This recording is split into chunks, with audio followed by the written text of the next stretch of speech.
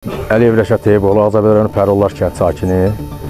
Mən müraciət edirəm cənab prezidentə. Bizim banisəmizi, Allah ona dəyməsin, banisəmizi hər bir abadlığına təmin eləyib. Hər bir şey var. Həkimlər səhlənkarla mənim qardaşım 10 yaşında, qardaşım balası dünyasını dəyişib. Aparıblar banisəyə. Arzu həkim buna elə bir qızımasını ölçüb. Qızıması 39 neçə ilə bunun qızıması olarkən. Arzu həkim kimdir? Uşaq həkimi. Harada işləyir? Ağcabədi banisəsində. Banisədə işləyir. Uşaq poliklinikası. Bəli, biz orada gördük, acidə gördüm o həkimi. Orada buna ilkin yardım eləməyib. Bunlar deyib ki, buna da resept yazır, deyib pulumuz yoxdur. Deyib ki, biz onda resept yazırım, get harda elətirsən, buna yardım eləməyib, bu uşaq ilkin yardım eləməyib.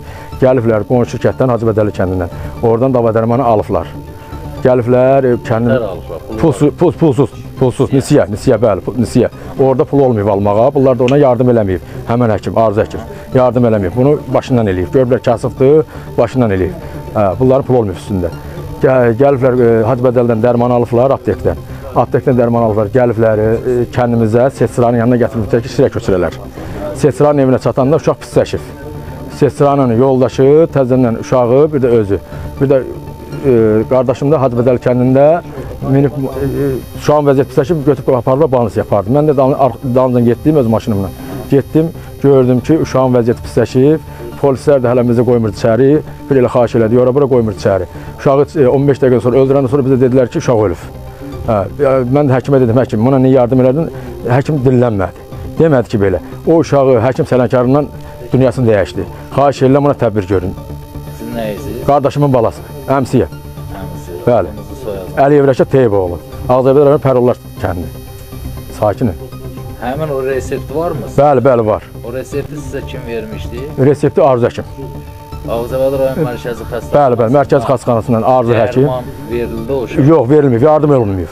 Heç bir yardım olunmayıb. Qızımalı uşağı da banisədən bunlar götürüb ki, bunlar deyib pulum yoxdur, qızımalı uşağı buraxıb. Buraxmalı ixtiyar yoxdur, buraxmalı lazım deyildi. Yəni o banisə sığorta aldı, cənab prezidentə hər bir abonentlə təhvil verib, yəni uşağı elə dünyasını dəyişdi. Yəni siz iddia edirsiniz ki, bu həkim səhlənkardır. Bəli, həkim səhlənkarından uşaq dünyasını dəyişib. Həkim yoxdur. Bizim Ağcabədi rayonunun Mərkəzi Xəstəxanasında xahiş edirəm, həkim yoxdur. Həkim sarısından yoxdur. Pul olana baxırlar, pul olmayana baxmırlar. Dərman necə? Dərman da bəli, bu alındı, burada.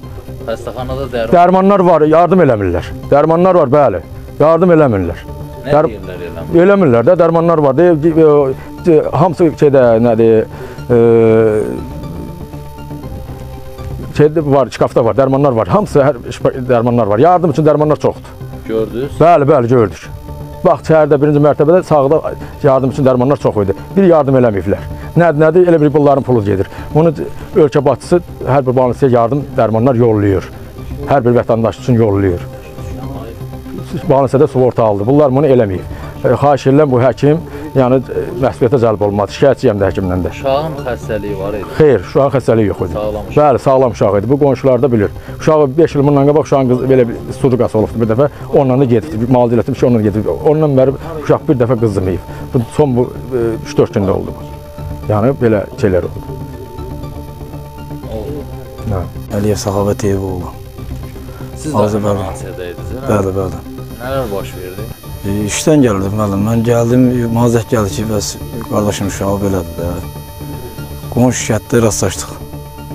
Aptek qarşısında rastlaşdıq, belə yardım edir uşaq. Yəni mümkün olmadı da. Apardıq banisəyə, həkim özü həkimlə şirkətdə üzbəsvat gəldik. Həkim dedi ki, mən bu uşağı az öncə bundan qabaq göndərmişəm. Dedim həkim, buna siz niyə yardım eləməmisiniz? Dedi ki, biz göndərdik ki, geçsin evdə eləsin yardımı. Onun da mən anasına soruşdum, dedi ki, pulum olmadığı üçün burada eləmədilər yardım. Dedim, gedəm alam, bir də qonşu şirkətdən bizi oradan alır aptekdə. Oradan olam, yardım orada eləyəm. Onu da uşaq orada dünyasını dəyişdi qucağımda. Yəni, heç bir orada köməkli eləməyiblər. Siz uşağın nə oldu? Əmsi. Allah rəhmət. Ölənlər deyəmir. Mən uşağın atasıyam. Uşağın atası. Uşağın atasıyam. Apardınız xəstəxanaya? Apardıq xəstəxanaya yardım eləməyə. O da yazdı verir ki, resepi. Pula görə dedim ki, pulum yoxdur. O da qayıtı deyir ki, aparın yardım eləyin. Resep yazdı verdi ki, aparın yardım eləyin. Mən də apardım, dedim, yardım eləmək üçün dəvə dərman aldım aptekdən. Apardım, orada qonşu həkim var. Nəylə aldın, pulun yox idi? Elədim. Elə bir ki, nisiyə görə.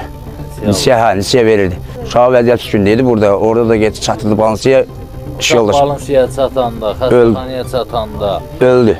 Sağ idi. Sağ idi, orada öldü. Nə dedilər sizə? Dedilər uşaq dünyasını dəyişir. Dedilər uşaq dünyasını dəyişir, mən də tarixdim.